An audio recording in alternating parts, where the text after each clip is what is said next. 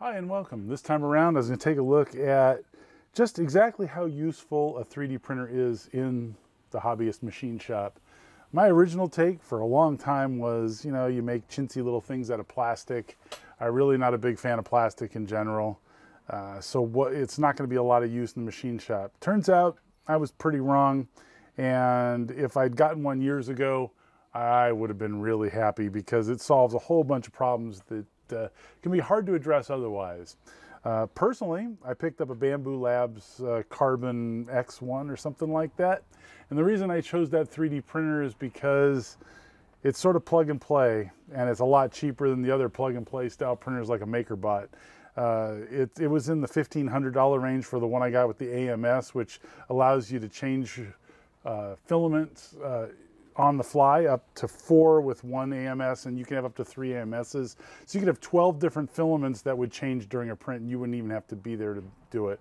I chose that. You can get a version of the printer for $1,000 without the AMS, and one spool at a time, kind of standard 3D printer. The one advantage, well, actually there's several advantages of the Bamboo Labs printer. One is it's very fast, very, very, very fast printer. And number two, it just works for the most part. I've had some issues with things popping off the build plate, but that's a normal problem people deal with. The reality is that it mostly just works first time every time, and if something's not right, it's my fault. So that's the kind of printer I wanted, because a lot of people, the hobby is the printer. For me, it's a tool, and I just wanted it to work. So that's why I chose what I chose. So let's just go over some of the things I've made and let you evaluate for yourself whether this might be right for you. One of the first things I printed was something that came with the Bamboo Labs printer, which was this scraper, which helps you get things off the build plate. One thing that was a big problem, it came with these blades, and they were sharp, and you don't want sharp. So I took this to my 3M, the 3M Scotch-Brite material, basically just took the sharp edge off this so I could scrape things off the build plate without taking chunks of the build plate out. And then, well, before I did that, this thing was sharp, and I just 3D printed a cover for it so that I wouldn't accidentally cut myself, because that's what I'm prone to do. And I made it really tight. I got it sort of a little bit loose this way. It doesn't fall off on its own, but the other way is still a little bit tight, so when I wear this side out, I can flip it over 360. Just keeps me away from the sharp edges. This scraper is really stiff and actually really handy. This is a sorting tray. This one's a little warped. That's because I printed it out of carbon fiber. In hand, and it was the first thing I printed out of the carbon fiber PLA. It actually works really well. Handy is you've got a bunch of small parts in here, and you can put them into a bag or the drawer. Help you sort them really easily. I printed a second one and it lied flat, but the reason I got this one in the garage is because my wife took the other one. This was a cover for a piece of equipment I was working on, and I just laid it out in Fusion 360, which incidentally, if you're not making money, you can get a free license for Fusion 360. I printed this one, I screwed up and accidentally laid it out wrong. These are nozzle adapters for my vacuum cleaner, and they're a really good fit. And the advantage is, if you want to make custom fixtures for your vacuum cleaner, which in a machine shop, that's something you're very likely to need, this works great. Had some 2.5 inch by 2.5 inch fence posts here. This was version 0 and version 2 of the adapters, and I wanted caps. That was my first one. It stays, but it's not as tight as I'd like. So I made a version 2, changed the angle there. That one is a lot tighter. Oh, still a little loose. I think I may have tweaked that design still. Printed some other ones out here. There to go for a fence in the yard. These are compliant mechanisms, which I find really fascinating. All the screws here are just rotation points.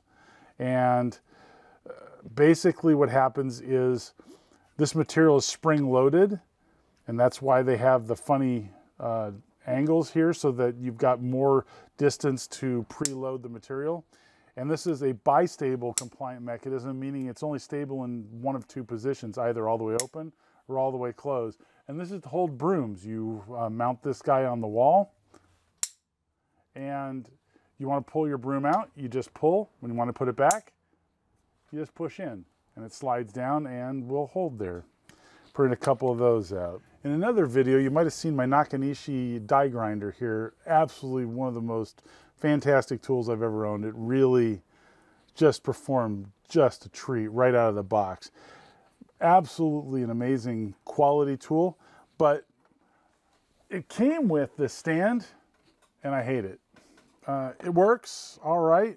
You can set the, but it's constantly falling over. I really didn't like it much. So I decided to print one. And this guy popped a magnet in the back and I can just mount it on the side of a piece of equipment here on my bench. And it holds the die grinder in place. That's a custom holder that wouldn't have been able to get any other way. Well, you could have possibly made this out of metal, but that would have been a lot of work, a whole lot of work. And it fits just perfectly. And the beauty is, since it's not metal, it's not scratching the anodizing off the handle. If you're wondering where it lives, here's my hardness tester, my Rockwell hardness tester, and it's on my bench anyways. And so I just mount this guy right there. Easy to get access to, out of the way.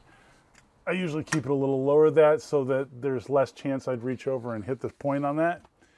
And just generally useful. I used to keep all these bits in just a plastic box up here, and it was always a pain to dig through them. So I just laid this guy out that also held a few other bits like countersinks, chamfering bits, scribe, Allen wrench that normally lives up here. Didn't do anything for the file because that was after the thought. Thread angle gauge or alignment gauge. And this is just a prototype, a first prototype version. The beauty is as I discover more and better ways to design this, I can just iterate it and print another one, which is pretty awesome. And if you're worried about the plastic is to some degree recyclable. They have tools that will let you cut this stuff up and then remelt it to use it again. I haven't done that and purchased that yet, but long term that might be something to look into if I do a lot of this. The doorstop at work was held up by a crappy bent aluminum holder. Instead, I came up with this design that uses 2 ball bearings and spring steel, and the spring steel presses on the ball bearings, which presses on the aluminum shaft to hold it in place. The old one, you can see right below it, would bend itself out of shape after, I don't know, 2 or 3 uses, and then wouldn't hold the doorstop anymore, and the door would always stick open. This was another quick solution. Here's another pretty bizarre use. This is the spindle that I was going to make some parts for. And I wanted to see if my estimate of the threads was correct, so I had some thread gauges made, and I did a loose fit and a machinist fit. Now, ordinarily, you'd say 3D printing is nowhere near accurate enough.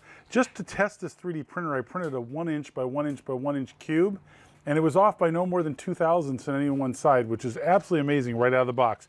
No adjustments at all. That was pretty amazing. I didn't expect that, and I don't expect it to repeat like that, and maybe changing materials will also hose that, but with PLA, that's what I got. So I made 2 gauges, a loose fit and a machinist fit, to see if I got the threads right. And the loose fit is true to form. Little bit of slop there. These are 225-8 threads. And then the machinist fit right here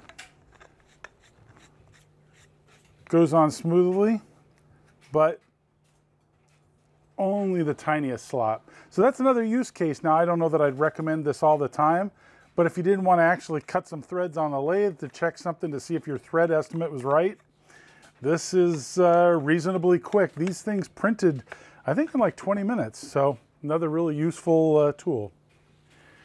Another useful thing. Inspired by Inheritance Machining, he made a set of soft jaws for his 4-jaw chuck. I 3D printed some. So what you're thinking is plastic, that'll never hold up. You squeeze plastic, it's going to compress and deform. It's not going to be very useful. But the plastic, all it does is serve to hold the brass bars in place on the jaw face. You can see that the jaw face will meet inside there and basically be pressing between the brass and the jaw face, which is what you normally do. All these do is just hold it in place. And I made these really snug. They're going to wear in over time, so I did add a set screw to pull on the back, just like he did, to hold these guys in place. One problem with PLA that I use to make this is that I've heard that PLA over time will deform. So these were fairly tight, but maybe the PLA is stretching. I heard it creeps. And so maybe I got to make this out of different material. Fortunately, there's a lot of plastics to choose from, all the way up to and including like reinforced nylon, which could be a really nice option. This was my first go at this. And I wondered, I left these brass rods in here just to see if this would actually stretch out. It's still reasonably tight. In any case, there you go. Some 3D printed soft jaws that you can pop off. I could make these looser very easily and then just use the set screws here to hold them on instead. But that'll be really handy, because really the job, most of the time, the hardest part with the soft jaws when you're putting little pieces of brass is having them stay in place long enough to tighten the jaws up, and this solves that problem. Another variation on this idea that I was just thinking of as I was sitting here looking at this, instead of holding round brass rods that are 1/2 inch in diameter, maybe another design would be to hold flat brass stock right across the front. Just make a slot that the back part of it will be touching the jaw and the front part is exposed to the part. That might be a little more challenging, but that's another interesting idea I should pursue. Another really handy use over here at the surface grinder is when you're dressing a wheel, it tends to blow debris mostly towards the, the capturing end of the surface grinder. Not all surface grinders have that piece. Mine fortunately does. However, when you're dressing the wheel, I don't use coolant, so you end up with a cloud of dust, and it goes all over the shop. Now, I do have a grinding side of the shop, well, a little section more, since my shop's so small, but I really don't like clouds of grinding grit going everywhere. So instead, I built this guy, and this is built in 3 parts. It has a vacuum port on one side, a cap on the other side, or I could flip the vacuum port over here if I wanted, and then the main body, which is just this folded piece. And there are 3 magnets on it. I think that's a bit overkill, but it's how I designed it initially. One thing I did need to do is that the plastics obviously melt from in heat, and those sparks that come off the surface grinder can be quite hot when you're not dressing. That's not usually so hot, but when you're dressing, when you're using the surface grinder in general and you just want to capture the grit and you don't want to use coolant, then I lined this with aluminum duct tape that hold air conditioning ducts in, and that prevents the plastic from melting when the little hot sparks hit it. So that's a handy use. And it just mounts on the side here, like so, and captures the dust. So I can use it with and without coolant and still capture the dust, prevent the dust from going in the air, because I've noticed when I blow my nose after surface grinding for a while, if I'm doing it dry, you end up with debris that you breathed in. Not good. My car, my wife likes bottled water, and I hate the plastic waste, but that's her preference. So I did talk her into using these bigger bottles, but in the car, where do you put them? Because they don't stay. So I 3D printed a couple of these guys. They fit in absolutely perfectly. I used to have a metal one that didn't fit quite as well, and that scuffed up the inside of my cup holder here. But now I 3D printed a pair of these guys, and they fit the large bottles perfectly. Another non-machinist related but sort of shop use case for the 3D printer is I had all these different pens, Sharpies, pencils, paint markers, spatulas for mixing up epoxy. And they used to be in a bunch of cups on my bench, and that was really annoying. So I 3D printed this 4-compartment box, and now they're organized nicely. And I know this is not a super complicated use, but it works, and I got exactly what I needed. Next up, over here on the surface plate, I have 2 3D printed boxes. I printed these as chamfered so that they would nest. I think step would have been a better choice. I originally did chamfer because chamfers, are less of an overhang than a step would be, and I thought I could get away without support material, but even the chamfer, not perfect there. Some of the strands printed in empty air, and so they're not supported and they didn't adhere. So not perfect, but I can always print new ones. Granted, buying this is not, I'm making this on the 3D printer is not the cheapest solution. I could go to the store and easily buy a injection molded box that would cost a lot less. But the advantage is I can make these exactly how I want, when I want. They're also 30% fill, so I'm not using a ton of plastic. You might think there's a ton of plastic. This really isn't. It's mostly air inside. If they're not strong enough, you could choose a different material. There's polycarbonate, there's PET, there's also some advanced materials like carbon fiber reinforced nylon, which is very strong. So there's a whole bunch of things you can do with these, and what I've shown you so far in 3D printing is just what I've done in the first month since I've owned the printer. So clearly there's a whole lot more out there I can do. I can imagine fixtures for the lathe and mill for setting up single parts, you know, that you got to do and hold in some way, strange way or another. Because you can 3D print things hollow like this, you can make parts that can't be made any other way. Additive manufacturing can make parts that can't be duplicated with subtractive machining. Anything where you can't get a tool in, there's another example. So there's a lot of future possibilities here, and I'm really looking forward to it. I think the 3D printer is well worth it, and something you might want to consider looking into. Thanks for watching. Hope you find it useful. Hope to see you next time.